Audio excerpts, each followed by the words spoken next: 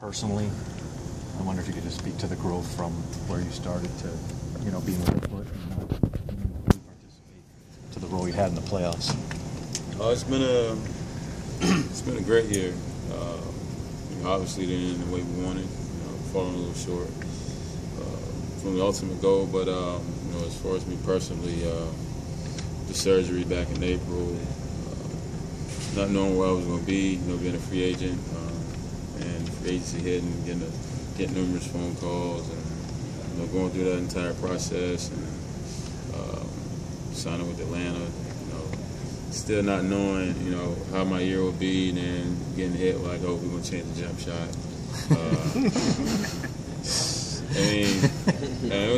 It's been a heck of a ride, man, and I wouldn't change anything about it, other than obviously winning it all. But other than that, the challenge was there every day. I had to show up every day locked in because it's easy to go backwards, coming off an injury, been thrown into a new situation. So really test my mental ability to stay focused and keep my eye on the bigger picture. My optimism was at an all-time high this year, for me personally and for the team. Just not having my athleticism, which is, maybe 98% of my game at this point.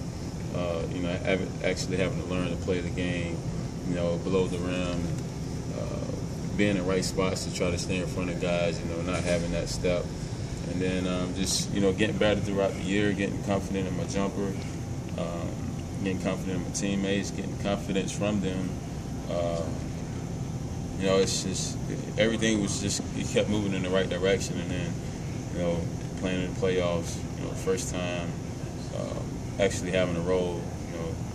When I was at Golden State, we just come in, handle the shot clock into the quarter, try to get a stop, but actually being in the rotation, it meant a lot to actually be a part of something, be a part of something special. And with Cal going down, getting a start, in the Eastern Conference Finals against the Cavaliers and LeBron James, and being in front of the media, saying I think we're still the better team. Still think that? Yeah, I still think that. What do you say to the critics when they laughed at your optimism during the Eastern Conference Finals?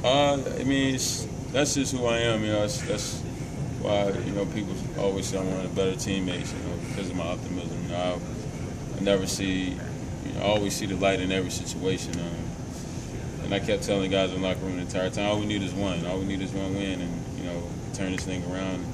And, we fell a little bit short, but giving guys that optimism really helps them show up every day, believing we have a chance, and it really helps us go out there and play as hard as we can. Because at the end of the day, we do have a chance, and it's not about the reality of the situation. It's about what you believe, and as long as you believe, you give yourself a chance, and that's all you need. That's all you need. All you need is that little slither of daylight, that slither of hope, and you can turn things around. So I didn't say that, but that was my train of thought. And for people that didn't understand that at the time, I don't really know what to say to them.